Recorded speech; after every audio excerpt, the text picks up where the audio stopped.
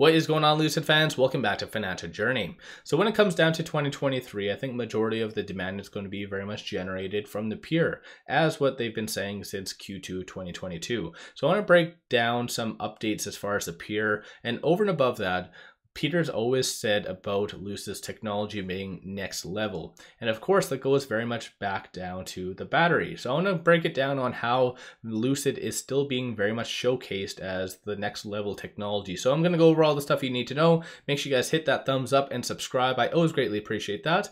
And without further ado, let's get right to it. So on the actual chart, still well below a lot of the pivotal moving averages, currently at $7.57, down 3.32%. And it is down today because of the quad witching day, on which it is one of the 4 days, so March the 17th, and that is where a lot of these derivatives all expire on the exact same day. So there's extreme amount of volatility typically when it comes down to that. And of course, when there is a lot of volatility, there typically is a lot of shorts. So as you can see today, there is 400,000 shares being increased today. And in the grand scheme of things, I think that's not that bad in reality, because currently there's 132.76 million shares being shorted. Almost around 21% of the free float is being shorted. And looking at cost to borrow, starting to pick back up a little bit. But as you can see, right here, the return shares, they are starting to return a little bit more shares. So it was being more heavily shorted first thing in the morning. But like I've said in the past, when it comes down to Lucid, it does have everything fundamentally available for a good squeeze. The only thing it's typically missed out on is a surprise catalyst. And in Lucid's case, the only thing that most likely is going to be coming in 2023 is two things. One of which is a gravity unveiling. So this is where they're going to be starting their reservations.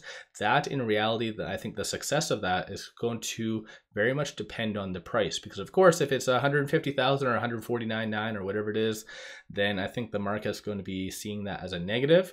Versus if it's, for instance, 120 or potentially less, then I think the market's going to really like that. So I think in general, there's going to be that attribute.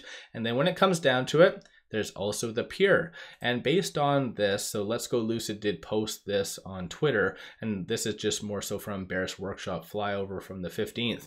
But it goes to show, looks like a lot of peers. And like I said, I think the peer is a very good thing. They've been saying this since Q2, I think, of 2022, that the majority of the reservations are very much linked to the peer. The market desperately wants a lower priced vehicle, and the peer is Lucid's answer for that.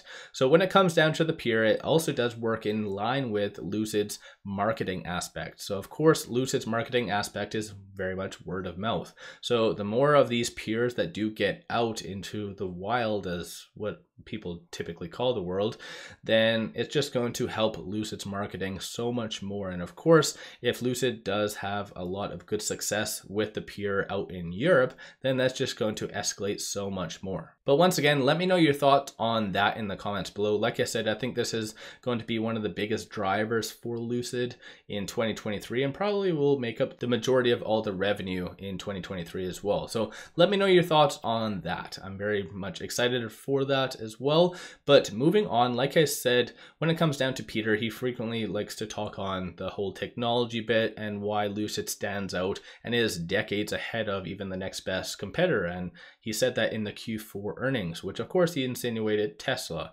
But Lucid has a very good competitive advantage over its competitors. And as you can tell, it looks like LG is still showcasing the battery technology through Ford and also Lucid EVs at their Seoul battery show. And it looks like that is going to be showcased between March the 15th and the 17th in Seoul. So I think in general it's pretty good, even considering though LG and Lucid don't necessarily have their agreement anymore, because of course we already do know that this was announced, I think, in December, December the 13th.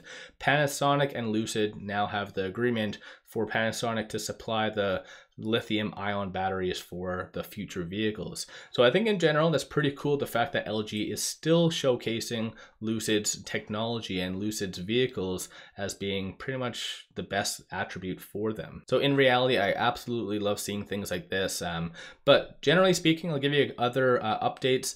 Other than that, there is no specific Lucid news for that. So potentially right now, a little bit of silence, I guess, isn't the worst thing. But of course, the Fed interest rate decision is coming out on the 22nd, so probably a little bit more volatility up until that point. As you can tell based on the options activity, you do see a lot of randomness. So you do, with the exception of this right here, you see a lot of more calls being purchased. But as right here, this one is about 56,000 in calls being purchased, and this one is about 50,000 in puts. So most likely based on the volume, this is just an institution kind of hedging their bets. So this is within a 5-minute candle, so clearly it just wasn't done in 5 minutes. This is why it's showing us 2. But outside of that, as far as the dark pool, you can see that there is a lot of transactions kind of in line with the norm as of late, and these are all the transactions so far on the secondary market. Once again, it goes to show that big money for the most part isn't buying as much as they used to be doing roughly about 2 weeks ago. So clearly a lot of people are very much feared about the broader economy and things like that.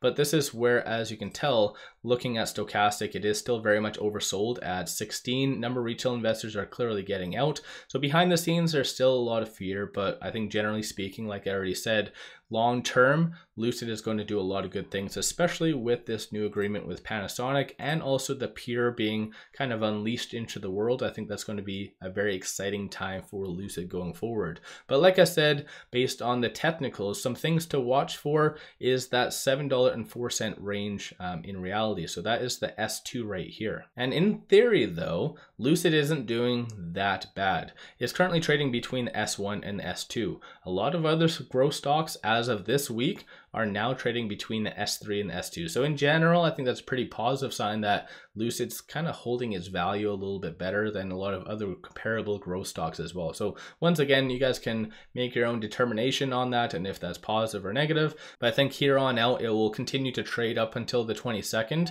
until the interest rate decision between the S2 and the S1, on which if it is positive, then most likely it'll break past the S1 into higher. If not, then it'll break below. So in reality, I think it'll all come down to that. So in the end though, let me know your thoughts on all of that in the comments below. If you haven't already, hit that thumbs up and subscribe. I always greatly appreciate that. One final thing, even though Lucid is a little bit more red today, what you can do, you can get some free shares, and that is through moomoo. So all you have to do, open up an account, link in the description below or the comments, just open up an account and you get 1 free stock. Each stock is valued up to $2,000. So even just doing that is kind of a no-brainer. The promo only is until March the 31st. So you guys make sure you guys take advantage of that. Link in the description below and also the comments. If you want to throw $100 at it as well, you clearly, as you can see, get some free stock, including AI and also BBAI, and then also 4 free stocks as well. And those free 4 stocks still kind of get that 2,000 each stock as well. So like I said, it's kind of a no-brainer. Let me know your thoughts on all of that in the comments below. And without further ado, I appreciate you guys watching. Let's all make a lot of money on Lucid.